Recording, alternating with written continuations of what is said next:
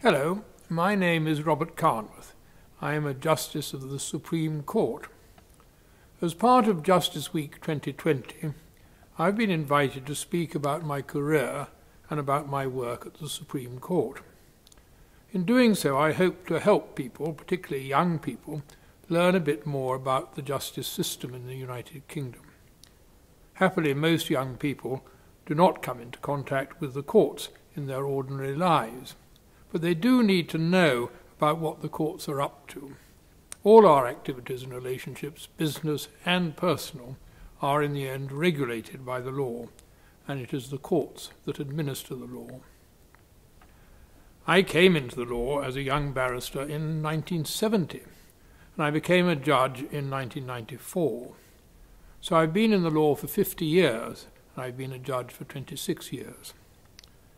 I chose the law mainly because a number of my friends had done so, and I had no better plans.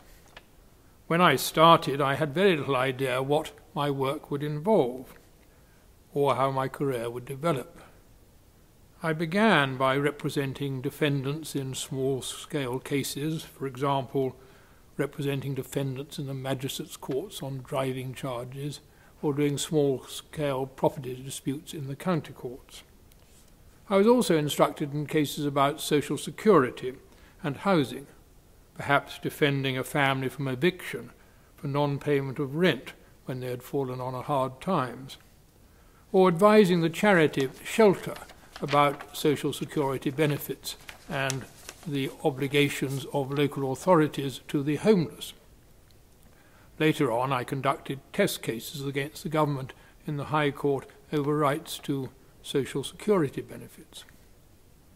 One of my main areas of practice was in town and country planning, promoting or opposing development schemes of all kinds by private organisations or government bodies.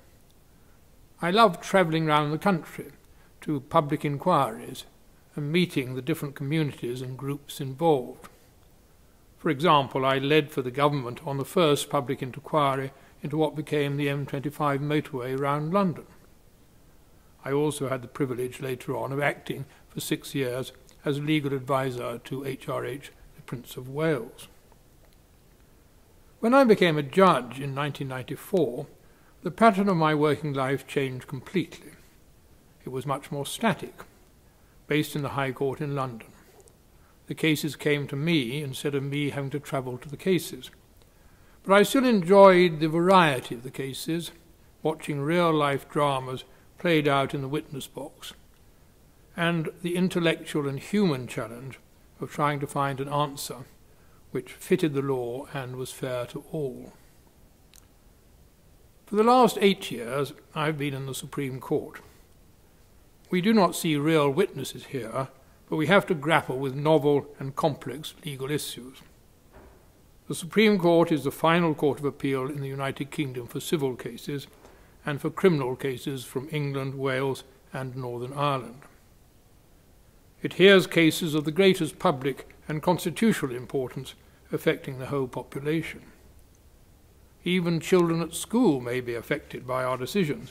For example, in 2015, the Supreme Court upheld a fine imposed on a father for taking his daughter out of school for an unauthorized holiday break.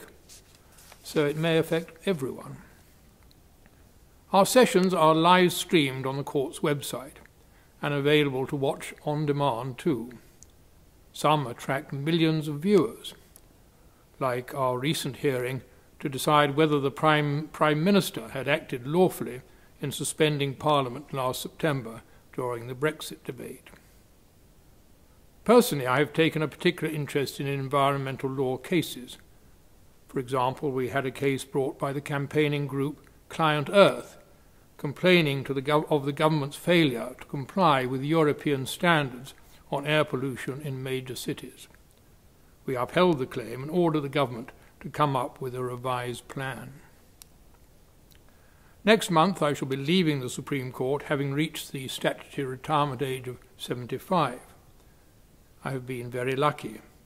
There are few careers which offer so much variety, friendship and intellectual stimulation, combined with opportunities to help people of all kinds in facing up to and overcoming the challenges of their personal and business lives.